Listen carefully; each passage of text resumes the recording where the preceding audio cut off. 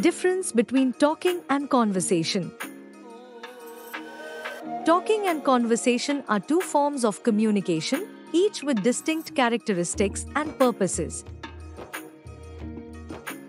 Talking typically refers to the act of conveying information, thoughts, or ideas verbally, often in a one-way manner without significant engagement from the other party. It can be informal and may lack depth or meaningful exchange. Talking can involve narrating events, giving instructions, or sharing personal experiences without necessarily inviting or expecting a response.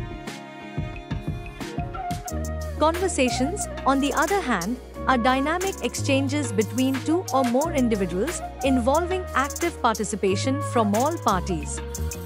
They are interactive and reciprocal, with each participant contributing thoughts, opinions, and emotions. Conversations foster connection, understanding, and empathy between individuals, allowing for the exchange of diverse perspectives and the building of relationships.